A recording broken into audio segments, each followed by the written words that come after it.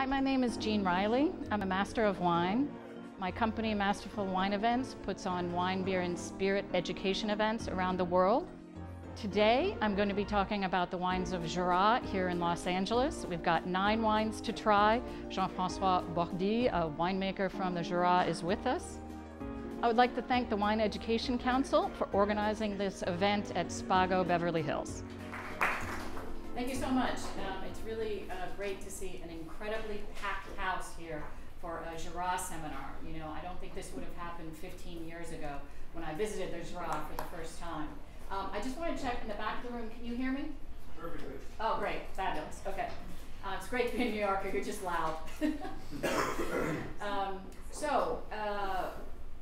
Many people that I've run into have not been to the Jura, even though these wines are incredibly popular right now. Poor Marnie almost tore her hair out trying to round up wines for this seminar. We just had trouble locating the wines that are on such allocation. But despite their popularity, not many people visit the region.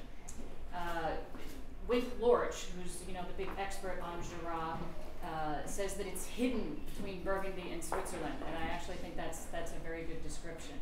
So I'm just going to give you a little background of what the Jura looks like physically.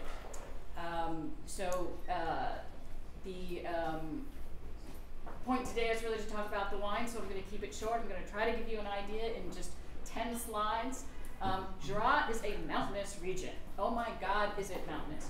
You're driving through and you see hills, you can't see anything, hills, forest, come around the corner and you find these beautiful little towns just nestled in between these peaks. This is very, very typical in the Jura.